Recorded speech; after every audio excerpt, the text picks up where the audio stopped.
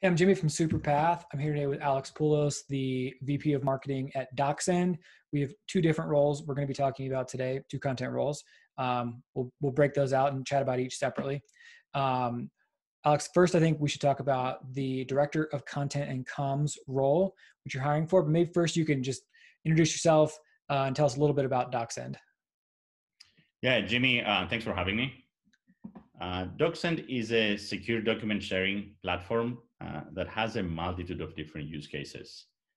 Um, it can be used all the way from a founder sharing their pitch deck when they're actually fundraising and they want to get some intel as to what VCs are looking at their pitch deck and how. Docsend is being used in M&A transactions, in sourcing deals, managing deals, executing deals.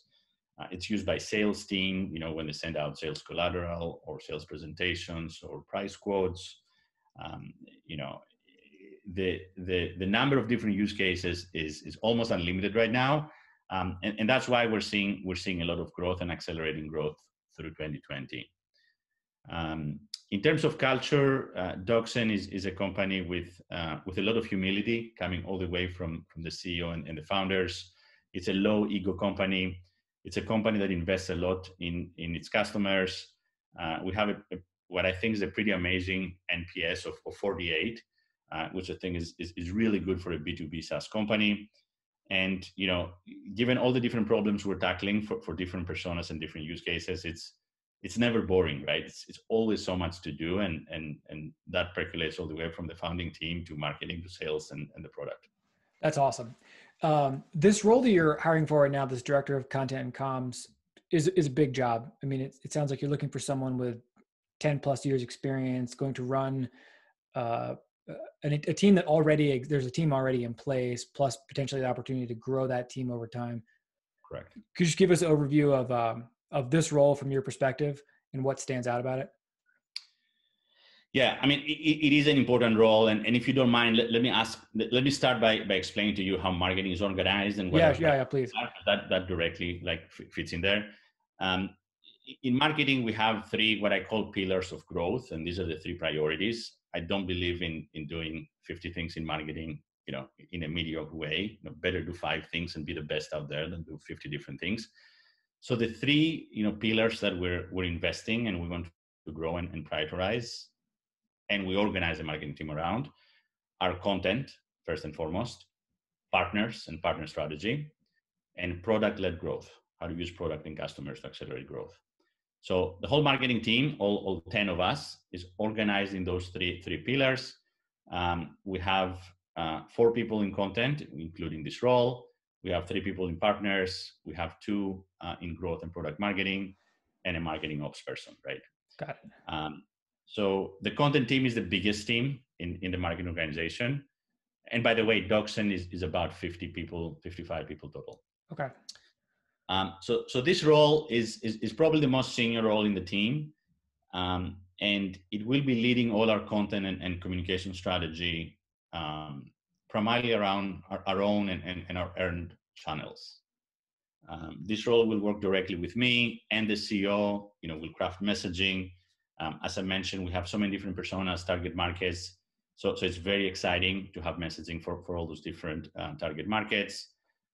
As you mentioned, this role has already 3 direct reports, plus an SEO consultant that we use almost permanently, plus a PR agency. We work very closely with a PR agency that helps us with media placement, pitching, and so forth. So it has a lot of tentacles, this role. And we're also a very close-knit marketing team, so this role will obviously work. I mean, it goes without saying that it'll be working interfacing with everyone in the team.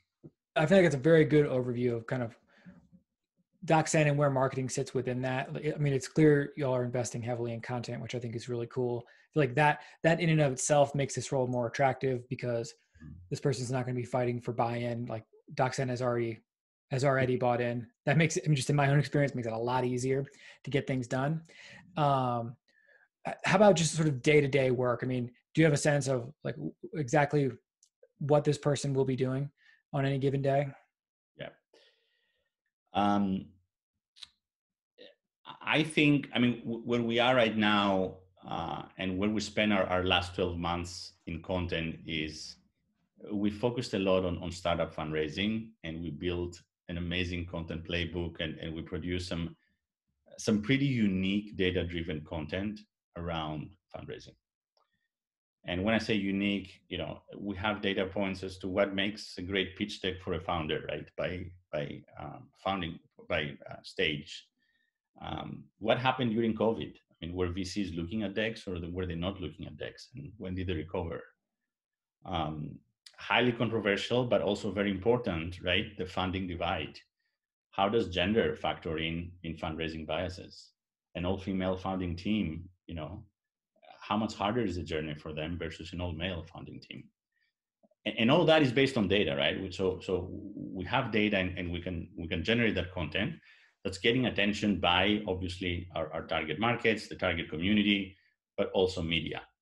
So we have been building that for 12 months. And I think the challenge and the excitement for this role is how can we start replicating that playbook, how and adapting it for different use cases, right? What works for sales teams, right? We have a lot of data as to how many stakeholders are involved in a sale, how many documents are being exchanged, what are the most important documents to close a deal, right?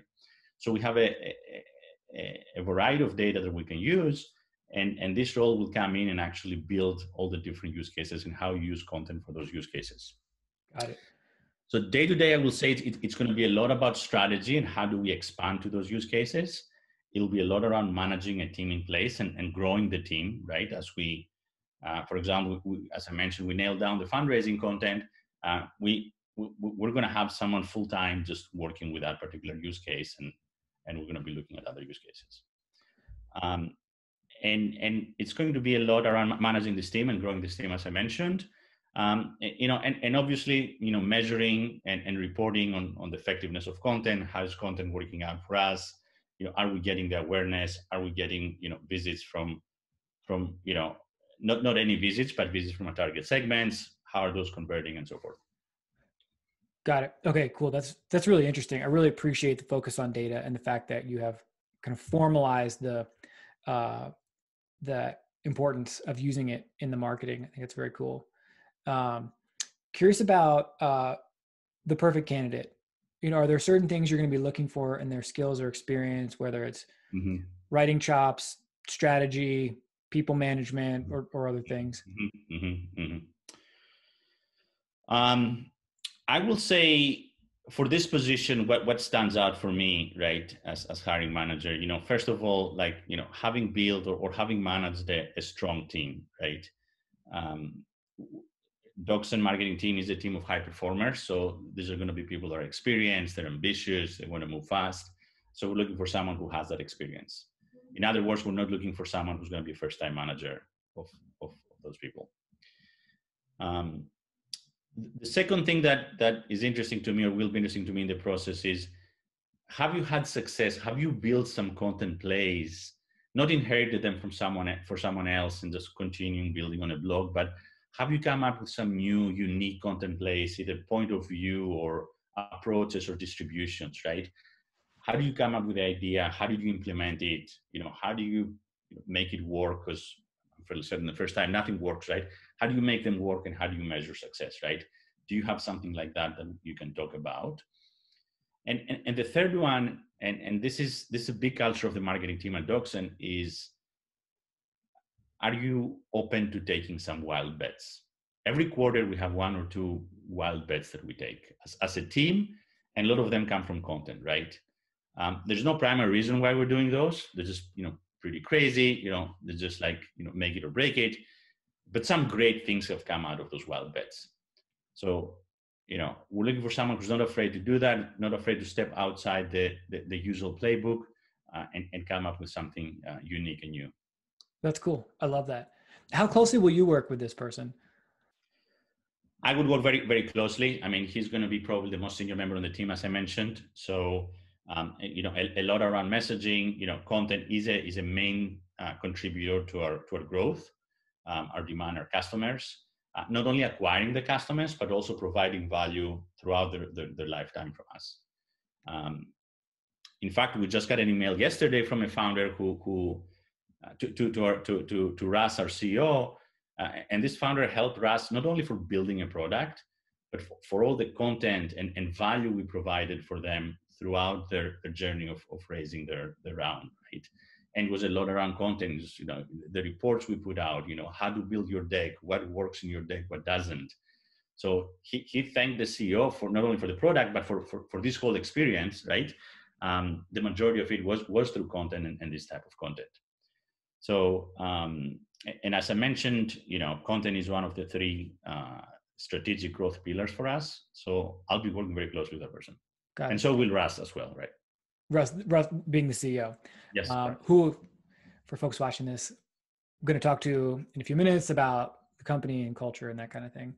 If you want me to close a little bit talking about marketing and how marketing fits, right before Russ joins, Docsend is 100% inbound shop. So marketing is responsible. It has a true leadership seat on the table.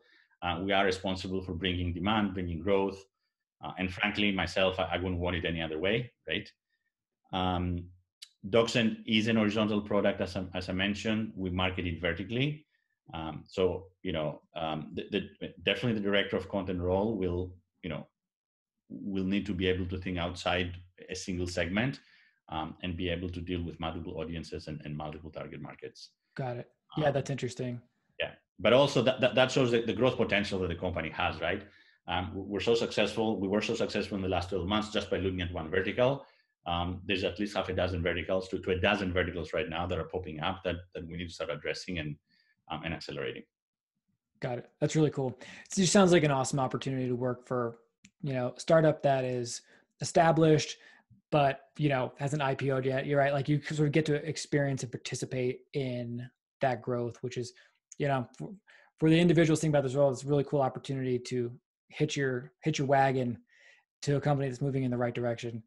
Okay, you teased me to say that, but each one of the 3 months in Q3 have been a record month, one after the other, right? So that shows how acceleration happens, even in the face of COVID. That frankly hasn't been an effect on us at all.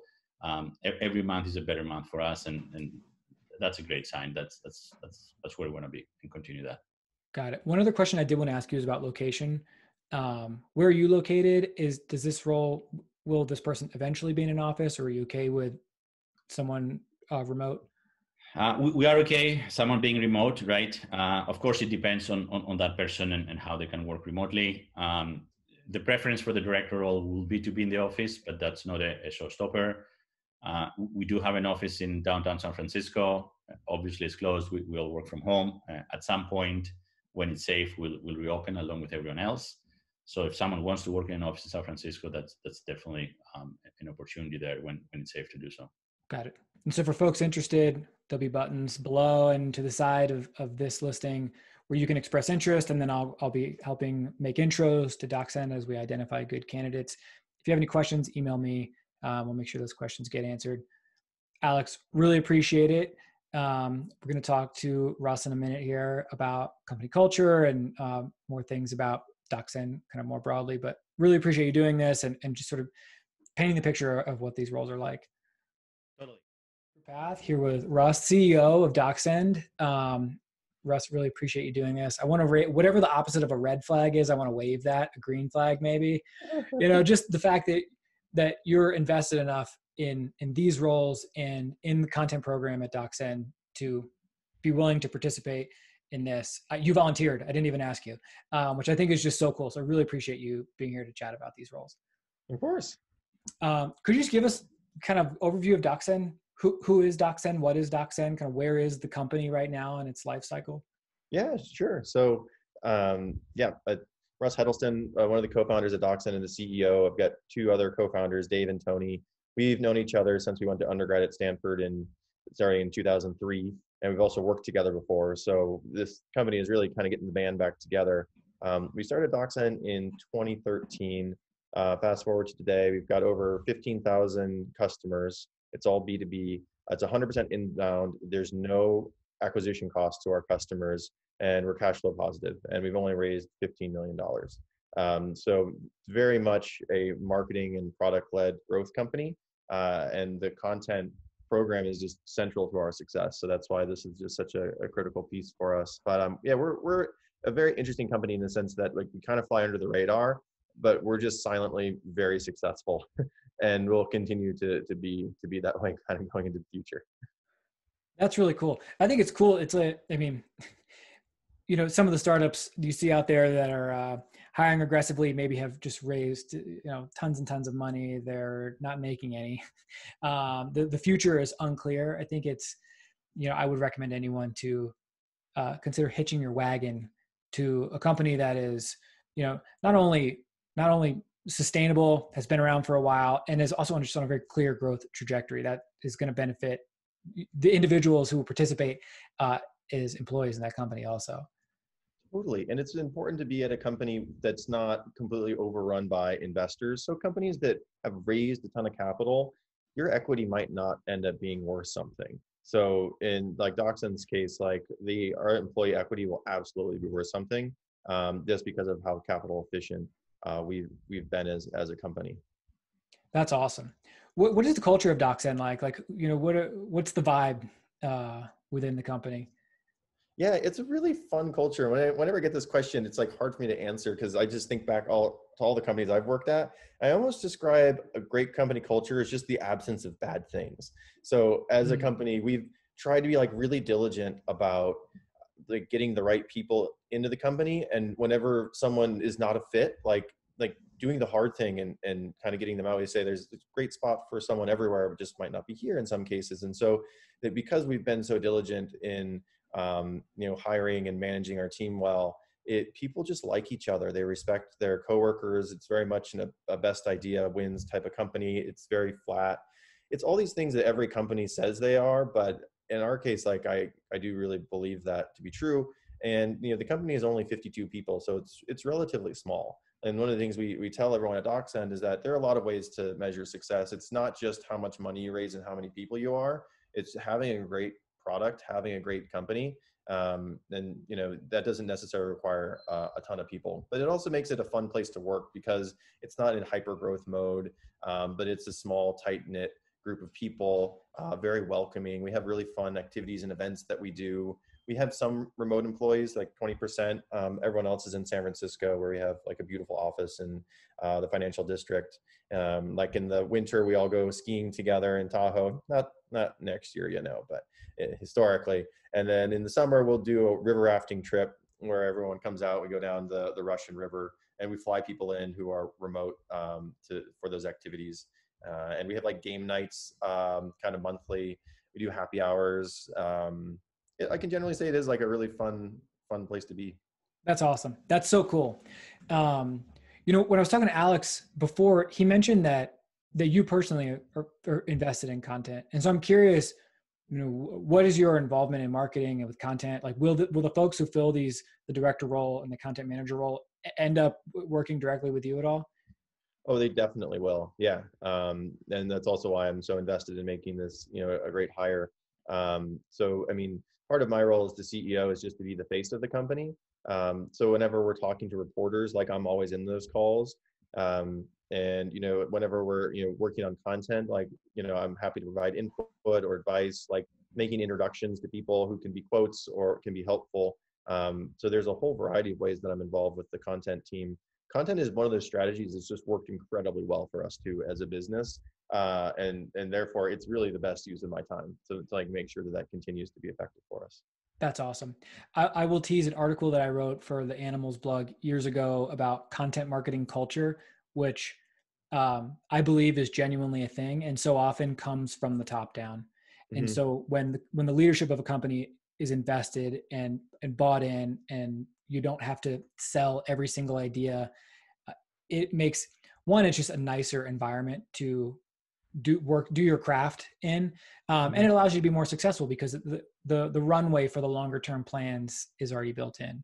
You don't have to convince everyone that SEO takes a while, or great writing requires lots of editing, which slows it down. Like just some of those little things that content marketers know to be true. When you can be in an environment where all of that is embraced, it makes everything a little better. Yeah, totally. Like we're definitely long-term thinkers with this stuff. Like we published our first research report on fundraising in 2015. That thing is still alive and getting lots of visits today. And this year we've been doing a bunch more research reports on like pre-seed and seed and Series A fundraising. But one of the things we do is we use the data in our system as an unfair advantage to be better at storytelling, which is just not something that every company has access to data like that, or even like the mindset to run that playbook, because it does take a while. But it ends up being that content layer cake that just stacks over time. For Docsend, we also talk about our technology being a horizontal product, but we have to market it vertically.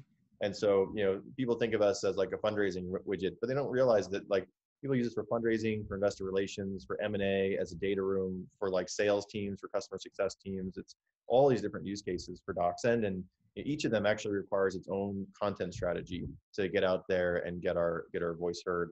And we primarily focused on fundraising because we're just really good at that one. But especially for the director role, like there's a lot of green space out there that will be really fun to figure out, like what is the right content strategy to target like users in other verticals where we already have a significant user base. We just want to like accelerate the growth of that. Right. In a previous role, I worked in sales and we used Docsend. So I can speak to the product. It is actually good. And it's nice to work at a place too, where you can be proud of the product that you're working on. Oh, totally. Awesome, Ross, I really appreciate it. Anything else about Docsend or these roles that folks should know about?